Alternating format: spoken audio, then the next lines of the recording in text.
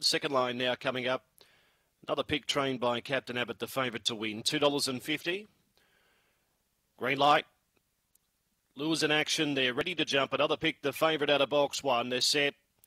Racing. Another pick began well the inside. Not as fast as Alinga Lorraine, though. And Alinga Lorraine speared across and went to the lead. Leads by 2. In second spot, Sienna Magic. Another pick over on the inside. Third, then Boomra. Local Brew and Blazing Strings whipped them in. Oh, the favourite copped the check around that next bend.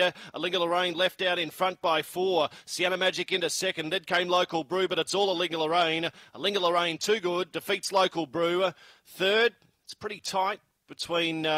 Getting through there, Sienna Magic and another pick.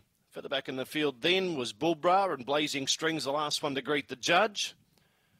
Alinga Lorraine, too good, number 5. Defeats the fast-finishing Local Brew. And it's a photo for third in 23.11. 23.11, the run. 5 defeats 2. 7 is third. And 1 gets fourth, 5, 2, 7, and 1. 5, 2, 7, and 1. Alinga Lorraine began well, speared across, took the lead, and was never in doubt, and won very easily. Won by 6 lengths in the end, 2 lengths between second and third, 6 by 2 in 23.11 after race 3.